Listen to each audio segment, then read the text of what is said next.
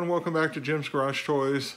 Today I'm going to be working on my GR Corolla and I am going to be installing the 2024 upgrade parts on my 2023. So there's been a few people that have already done this, but I thought I would go ahead and try and do a video on the parts and the installation of them. It's not terribly difficult, but I'll go ahead and show everybody the process so that if they choose to do this themselves, then they can go ahead and do it. So with that being said, let me show you what the parts are and we'll go ahead and get started. So here I've got the parts laid out.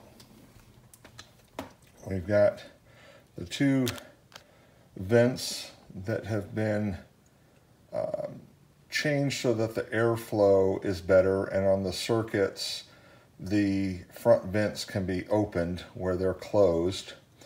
We've got the two front bolts for the steering rack with the new nuts for that. The two rear bolts for the rear chassis, the rear chassis bolts here for the subframe.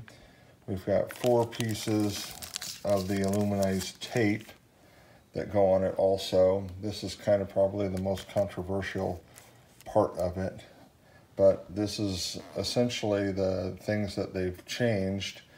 And from what I've been reading, it's kind of amazing the science behind some of these parts, especially the tape and the aerodynamics of the vents, just how subtle a little change can make it in the stability of the car. And so I'm going to go ahead and change that. I've got my car up on my lift to make this a lot easier, and we'll go ahead and get started. All right, I'm under the car, and to start with, I need to take this front panel off the car, and it's held on by a bunch of 10mm screws going all the way around. And then we're also going to end up taking off these side corner panels so we have access. So I've got this under tray loosened so I can see up in there.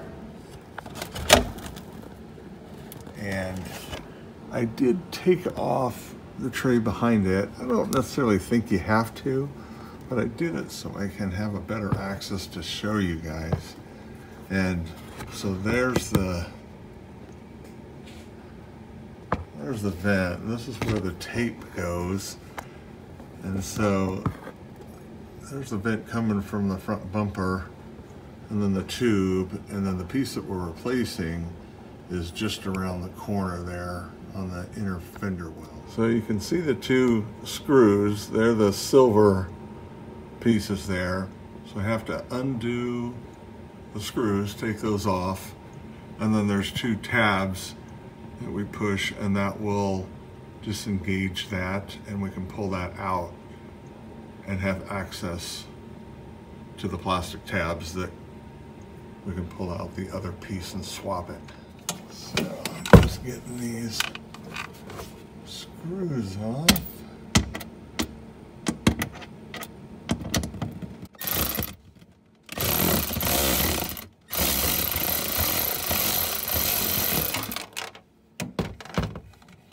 Much easier to use that than trying to twist it. So, and then here's the tab. So you see there's one and there's the other one. So I need to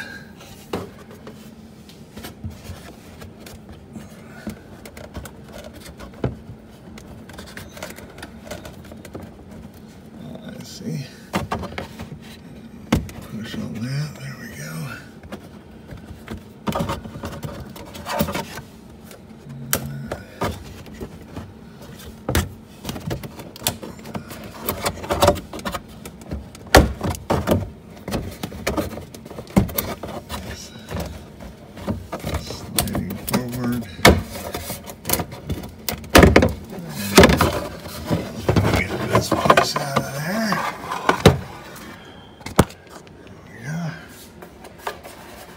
this just slides right into those two pieces.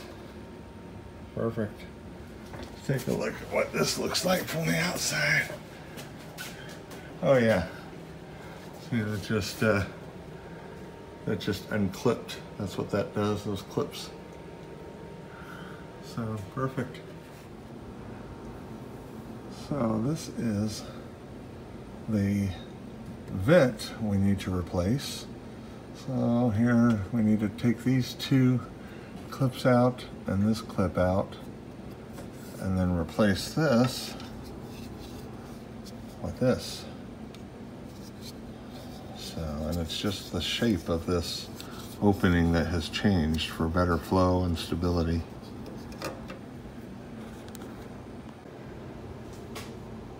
I just wanted to show you guys that these clips are very small and very delicate. So take your time working them out. So don't be rough with them, or you will be buying some new ones. Drop that one, but those, the two on the outer are very small. Amazing how the little bit on the original, this piece right here, is angled over more than this one. So the new piece opens up this airway right here for better airflow, and this one restricts it a little bit, causing more turbulence.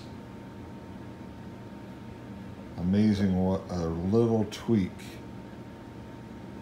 will do. I've got the location right there, kind of right along this place that I'm going to be putting the aluminized tape. Now mine is an early 23 and it does not have the bumper marked out like some of the other ones showed in the later 23s, but I can see from some of the placements of where other people have put them that I can see the general area where it goes, and so I think I'll be pretty close, and so that's where I'm going to go ahead and put it, and I'll show you after I stick it on there. There's the first piece in. So now I just got to put the piece of ducting back on, and that one will be done. So there's the, if I can get the camera up in there. There's the tape all installed. Got the ducting back together, screws back in. So this left front side is all done. Yep. Got the right side one apart. There's all three pieces. And it always amazes me how much faster it goes once you've done one side. It literally took me about 2 minutes to get all the pieces out. So obviously, same process, just the other side. Okay.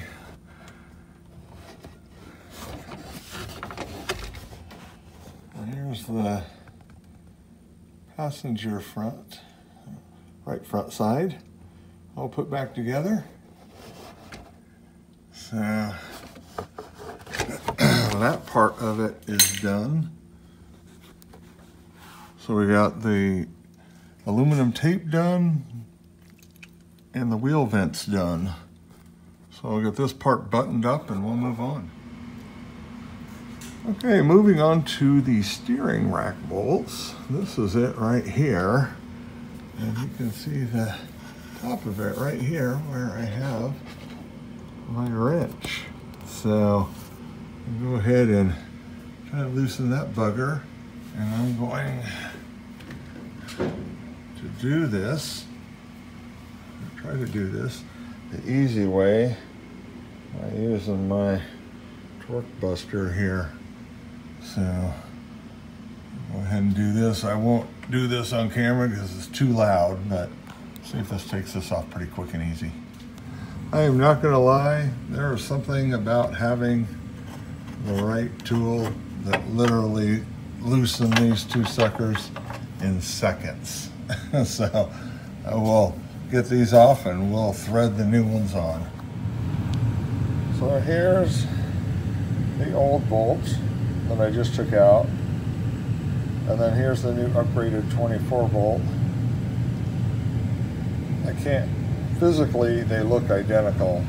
The only difference that I can see is that on the 23 it's marked with an I or a 1 on it, and on the new one it's marked as either a 10 or a 01 depending on how you look at it. But they look physically the same. When torquing these are torqued to 98 foot-pounds, and you want to do it 3 stages. You want to torque to 32, then 65, and then 98. So do it in 3 steps. So I've got this one off. I'll go ahead and get this one put in. I'll swap the other one, and then I'll torque them both as we go along. So it's time to move on to the rear sections. So, and this is, I'm going to work on the right rear first, and this is the access panel for it. As you can see, here's the right rear tire, mud flap here. So there are 4 clips here. There's 1 here, there's 2 here, and there's 1 right here. So we got to take those clips off.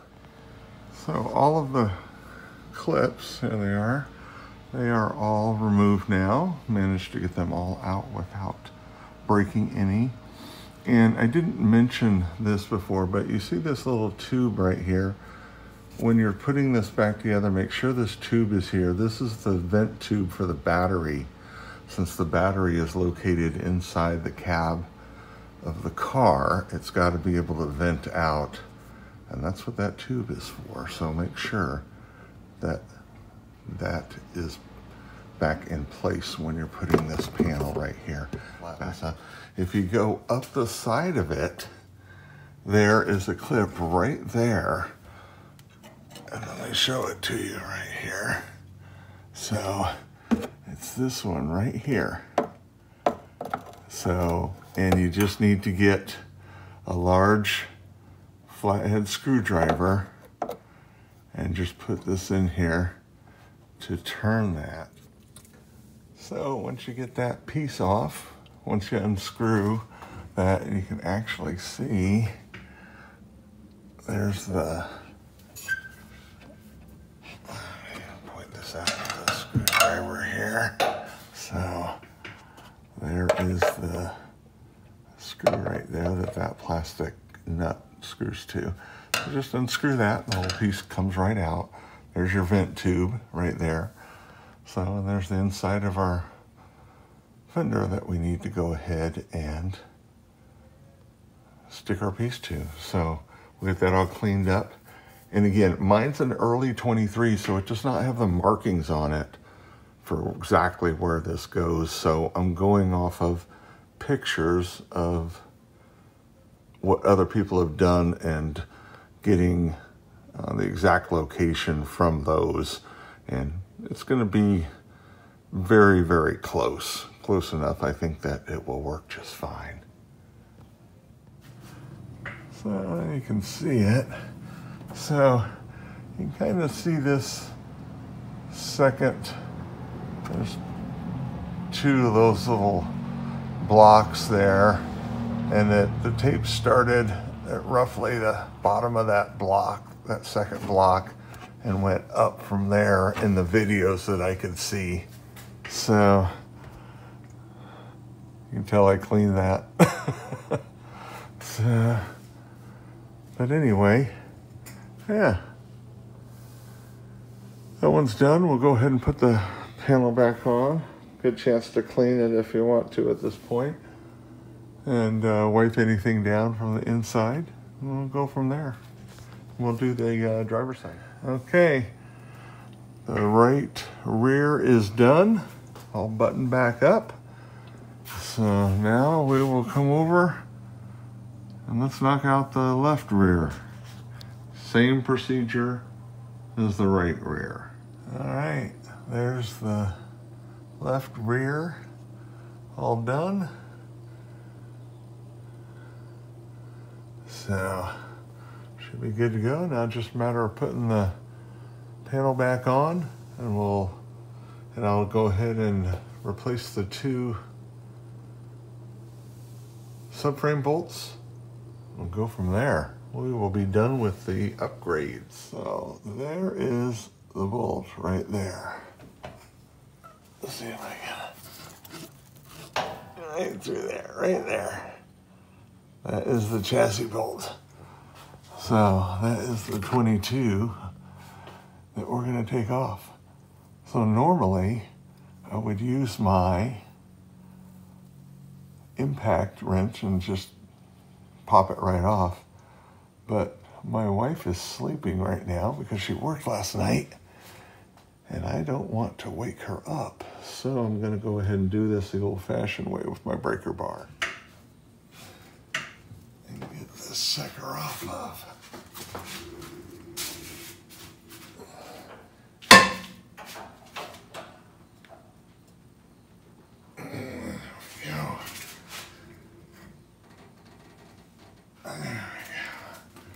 That's what I want to do.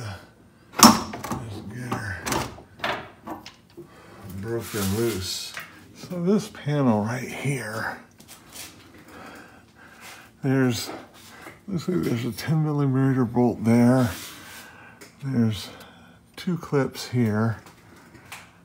There's 2 clips here that intersect with this panel.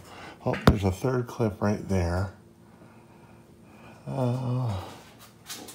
Trying to see what else.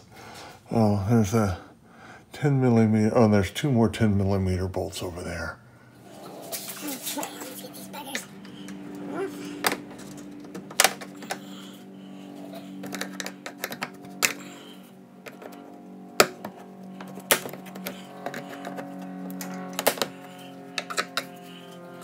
Usually not too hard to get those off, okay? The bolts are there.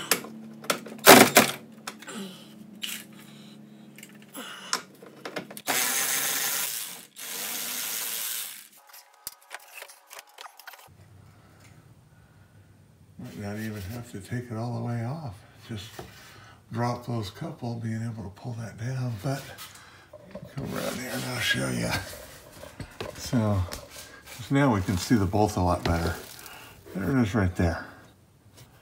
So, and now that we got some playroom, I'll show you with this thing. So it was this flap right here that I could push in, but it was just, kept wanting to spring out. So if you actually just take off this one 10mm bolt and these 2 clips, it was enough to pull this down, and it would give you a lot more, ability to bend this out of the way. Holy crap. There's a lot of debris up in this tray. Man. Oh, and so here is you see this one right here? That's where there's a bolt. So way up in the top of that sucker.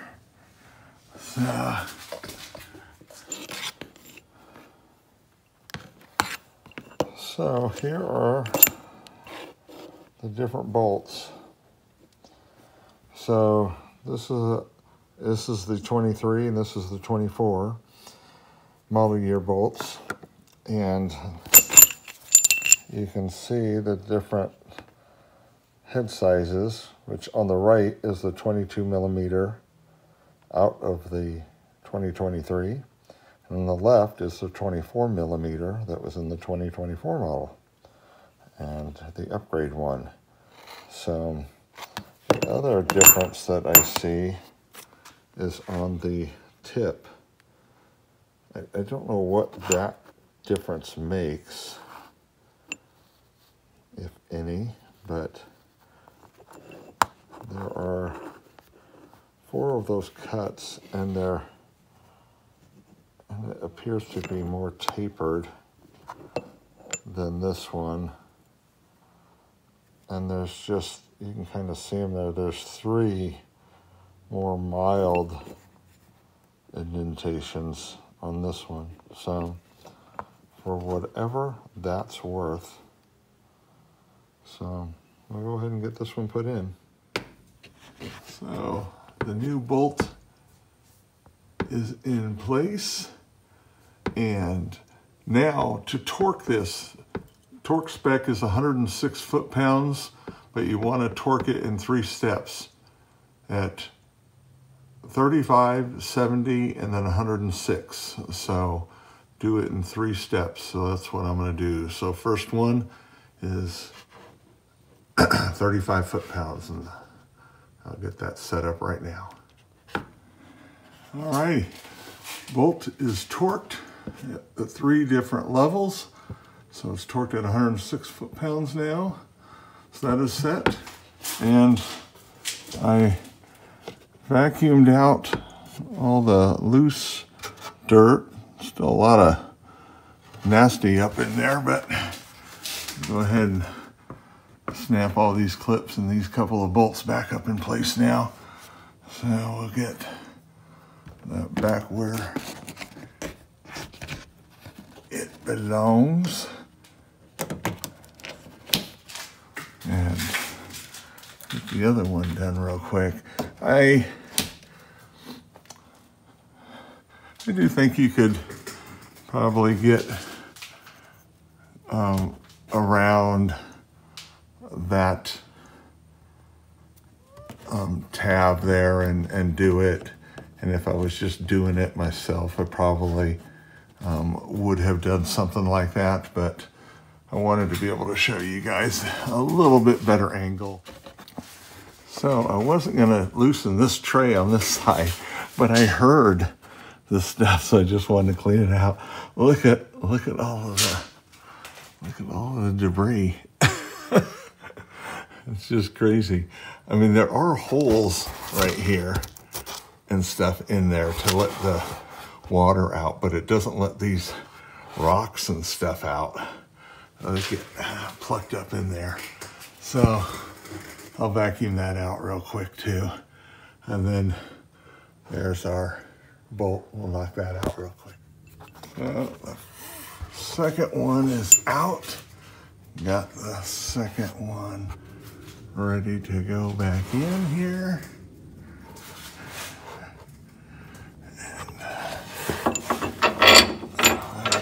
our slot. I always get these started by hand. I can't imagine cross-threading something like this and having to deal with that issue. There we go, it's threading up there nicely. Okay, God, I vacuumed this and there's still, look at this. Oh.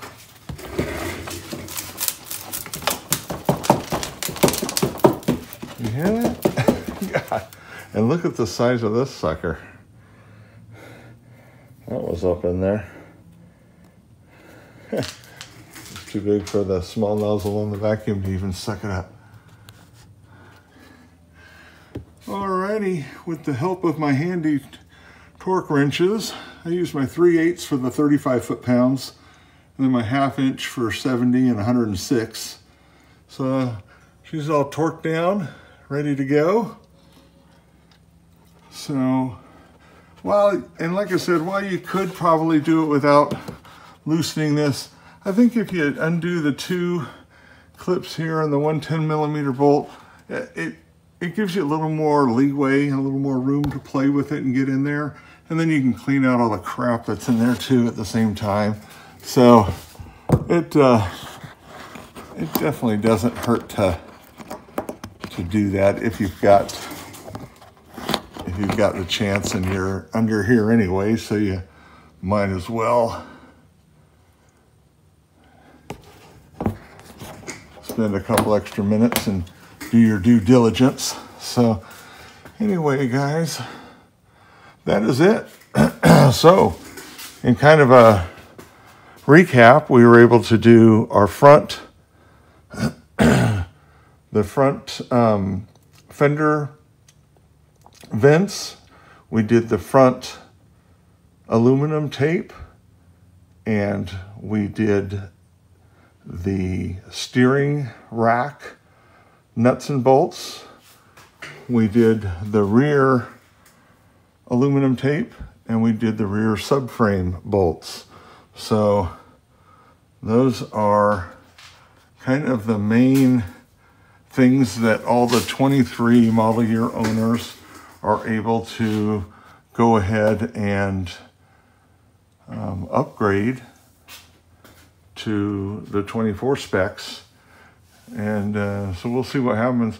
I don't know if I'm going to notice it. I know that the people that are, you know, intimate with the cars, like the, I'm blanking on his name right now, but the guy that drives for Toyota, he noticed it, and so I figured for the small price it was worth doing it. And so anyway, I hope this helps for those of you that want to do it. It's not difficult to do. Take your time, but and just have a good time doing it. It's not hard, and improve your GR any way that you can. Think of this as one of those OEM plus mods, just improving it and getting up to the latest and greatest.